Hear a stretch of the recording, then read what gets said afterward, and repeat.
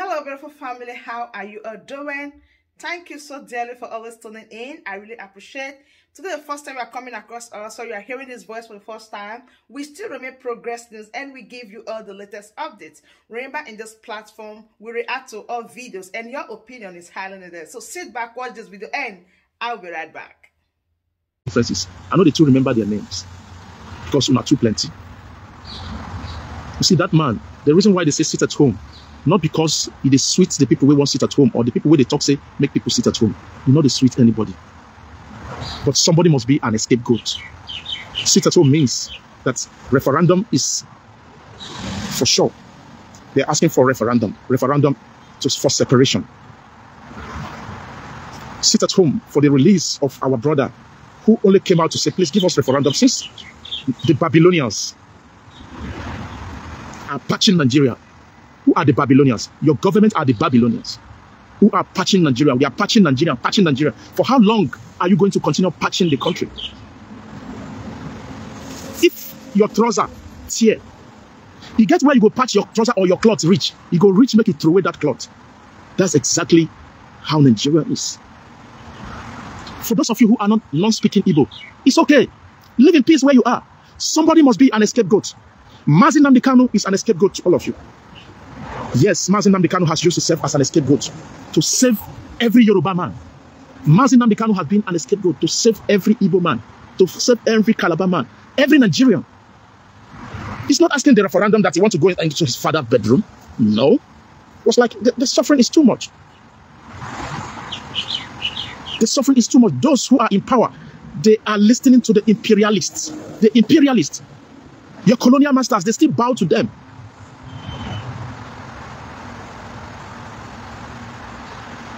From religion to politics. These are the two things that are making us suffer so much. Religion and politics. And that moment, your colonial masters took that religion and come and dump in Africa. Why they go to church and they cross their leg? I don't go white man people church well. They know they do like when they do holy.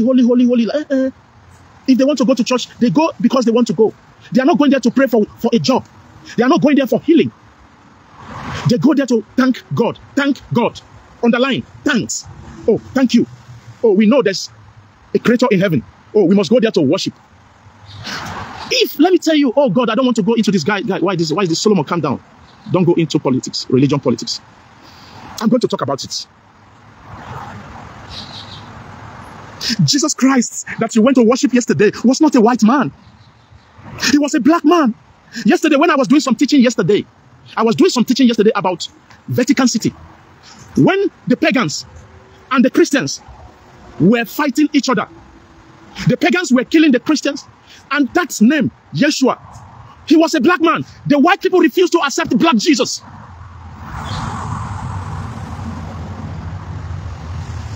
They refused to accept black Jesus until they brought a white Jesus to us. That was when the European accepted Jesus. They never wanted to accept that black Jesus until Vatican City now make a paint of a white man and say, this is how Jesus looked like. In order for the white man to accept your white Jesus. That is how they brought the white Jesus to you in Africa. Some of you make me angry. Till tomorrow when they look inside your phone, you're still looking at white Jesus on your phone.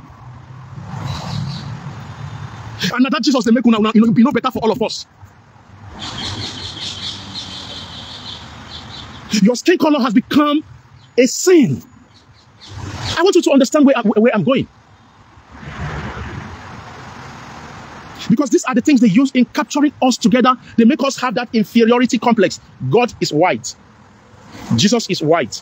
Anything from black man is unacceptable. We are unprofessional. That's your color of skin. It's already a crime as a black man. So you as a black man, you will never be free. Even though they say they give you freedom, you will never be free. I repeat myself. We, the Igbos, we have accepted to use ourselves as an scapegoat to save all of you. We become the enemy of the state. We have become the enemy of the state. When you ask another Nigerian who is actually against the referendum, against Mazi Nnamdi Kanu, against Simon Ekpa, against the agitators, ask them, how are you going to make Nigeria better? What do you think and who do you think is going to make Nigeria better? How They keep patching Nigeria, keep patching Nigeria. Now so una go they gaslight us, say now we the cause problem for Nigeria. Not be we the cause problem. The problem has been there since 1914. Obafemi Awolowo said it in his lifetime that Nigeria is not a nation. It is written in the book in 1914. They bring Yoruba.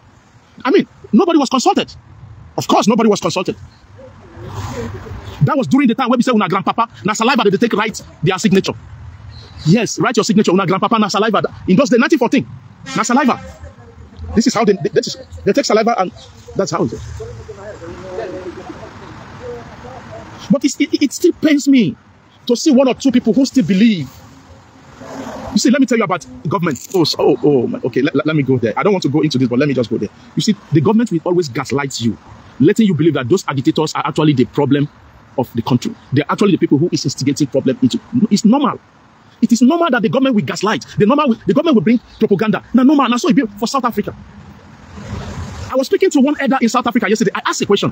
I don't know, say I go talk this thing today. I asked that elder, please, I want to ask you something. During that time that you people are fighting for freedom in South Africa, please tell me, were you people against each other?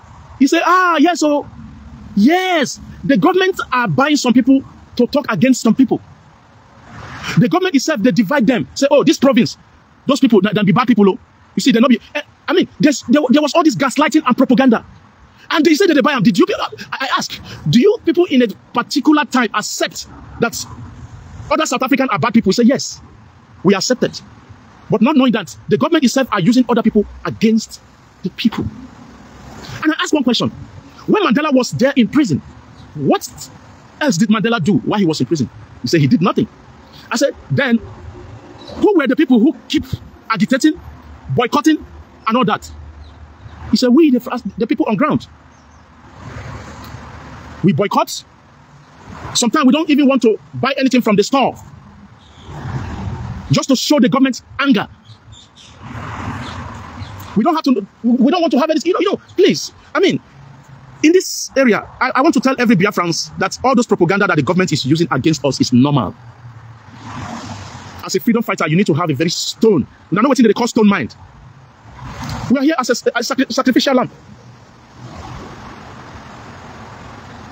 Every day we wake up, we want to see people being free. We want to see people being happy. The government is not even doing any attempt to give you guys regular 24 hours electricity. The government is not making any attempt to save people who are being kidnapped or who are in what? They are in a refugee camp. Government, no waiting they go do. People who are citizens of a country in a refugee camp. In all part of, what do they call a Kogi or whatever. Not even in Enugu. We are not asking the government to give us money. All we need is separation. The reason why they say sit at home is not because Simon Ekpa or Mazin Namdekano, the agitators, want to punish you, but there must be a sacrificial lamb. Take it or leave it. Me, that is supporting the movement here, I am an enemy of the state. Yes, to them I am enemy. Because I tell the truth.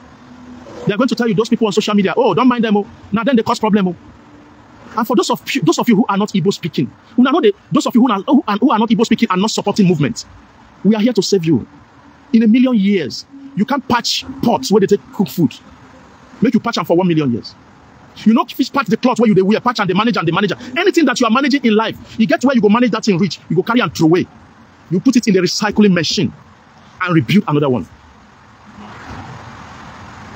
Before man and God who made me, if Nigeria is divided today, everybody is going to do. It's not about gun. We don't even need to fight gun. We don't need to fight gun. We don't need it. Our semi-colonial masters, who are the Fulani people, they want to listen to the United British. They are afraid to say, okay, let us give them a referendum. Now they know which treaty where they sign with them. The reason why Simon Ekpa is pushing is to give the government a tough time. If you don't give the government a tough time, give the government a tough time, as you give the government tough time, now so the semi-colonial masters who are the Fulani people, They are going to signal to the government in Britain that, listen, I think we should give them referendum. Okay, I want to give you this. If you think what Simon Ekpa is doing is actually committing a crime, why haven't we been taken to ICC, International Court? Take him to International Court. The Nigerian politicians has been severally to the embassy of Finland, and they told them this guy have a right. It is his right. Now, only person when knows Sabi in right now, he don't know. Say, if you don't know how to claim your rights, then you become a victim. Yeah, you fall, you become a victim. I mean, yes. If you don't know how to claim your rights, the person where you're supposed to fight and claim your rights become a victim. Now you go become victim. As we speak, Nigerian government they are claiming to be a victim. The governors in Southeast, they are claiming to be a victim. They are not victims. You are the victim.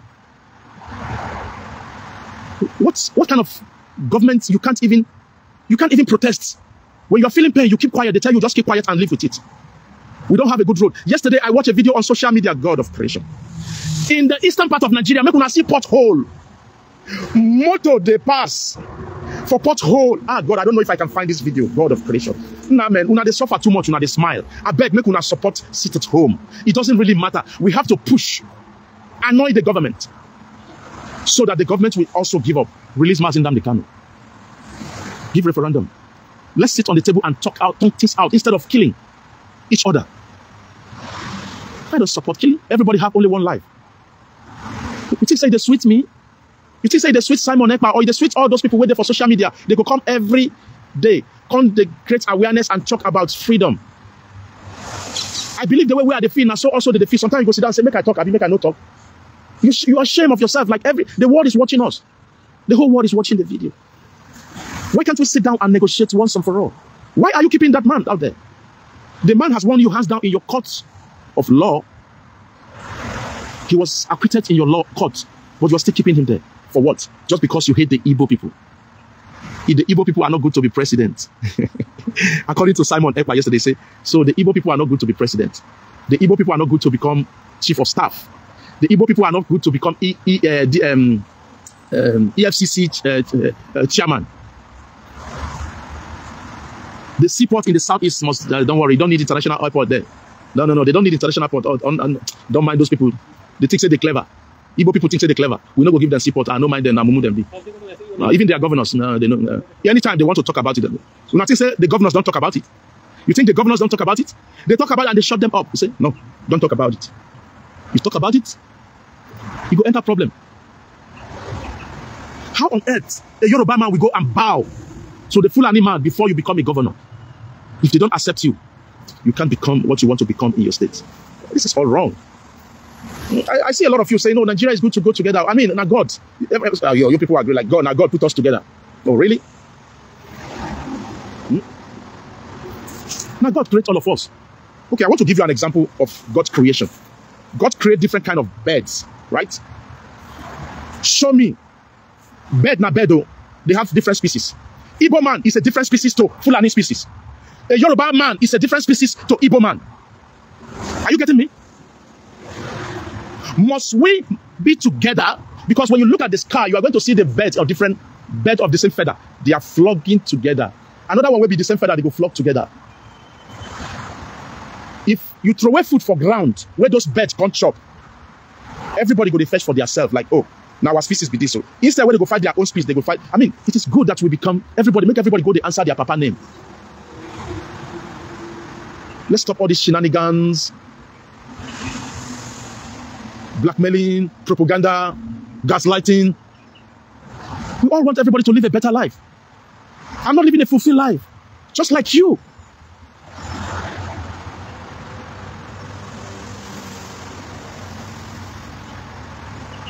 Because you don't see millions of people on social media crying the same thing, does not mean that millions are going to come and save you. It takes God, only one man or two men to save your life. It takes only one commander. It takes only one man to tell you the truth. Just like Yeshua, that Jesus Christ, we all of us they worship. We all of us they worship. It was just only one man, a commander. You have 12 disciples. Whatever he says is what the disciple does.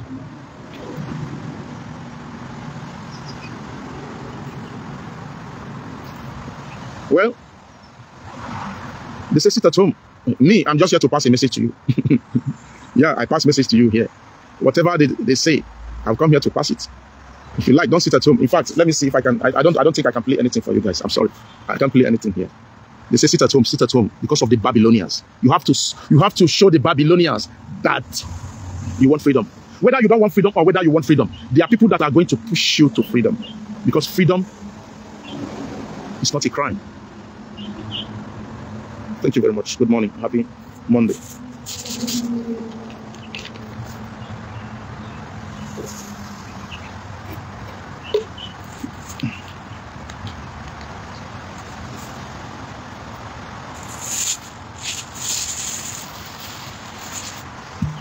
Me, I'm not here to respond to any message. I said it before. I'm not going to come here to respond. Anybody where they write what you want to write. But for those of you who want to respond to them, respond in a good manner. Don't abuse them. Because a lot of people are still there. Something is wrong with them. You see all these some of our Igbo brothers who are with Mazin Nnamdi Kanu long ago. They come here to talk rubbish all the time. Some of those people talking here are Fulani people with Igbo name. They come to social, they want to use that to start propaganda and all that. I don't want to buy into that again. You can call me names. Call me thief. Only God knows. God knows. Change in life is important. That is why God creates a man and a woman to meet together and have a baby. From spermazone to that small fish where they inside your mama's stomach. From that fish, now so you go begin, that is process, change. Until that pikin go turn to human being, they go born up. That pikin go begin to crawl. As they crawl, now so the pikin go change. Small time go waka. Now so life to be. Since 1914, show me better thing where una don't achieve for that country. People don't reach 65 years, 70 years. Those who work with government, they are not collecting their pension. Those where they collect pension, the money is not enough. Look at your minimum wage. That person where they abuse me, look at the minimum wage. If you don't cry now, your children will cry. It's okay, call me names. Abu Monyara. Who is this?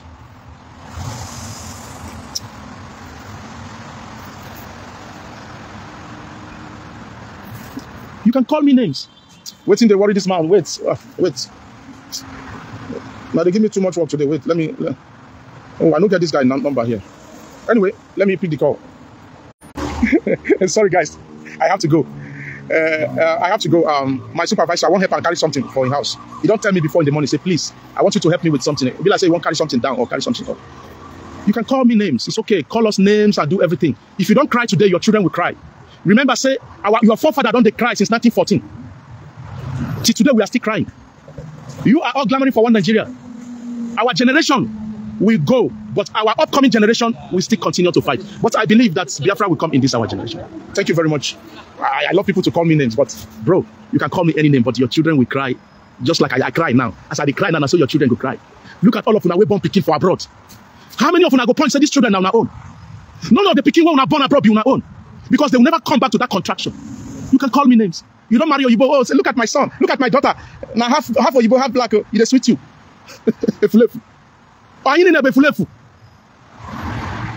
Whether you born picking with black or whether with Nigerian for abroad, those children will never come back and respect you. They will never come back. They won't come back. You get the money.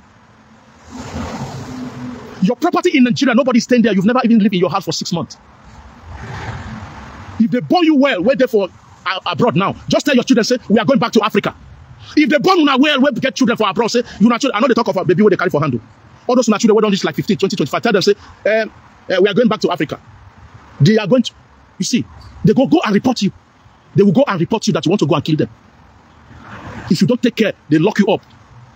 So you get what you the plan. Because those children can never give respect to Nigeria. This is what we're talking about. Thousands want to escape now and go to America. Thousands want to escape to Europe. Thousands want to escape to Britain. Those children that are growing up there will never have respect for Africa, because every time in school, they are teaching them that don't go to Africa. They are killing people in Africa. Don't go to Africa. This and this. Many stories, mosquito stories. When you die, they bury you. If you're lucky, they carry your dead body, go home. They bury you. Now only you go dead there. Your children will never come and give you flower. You, when they call me name, your children will cry tomorrow. Just like I'm crying. Let me go, guys. This is my balabai. They disturb me. My Oga. Bye-bye. So, my family, that brings us to the end of this update. Do well to like the video, share, and subscribe. Thank you, and bye-bye.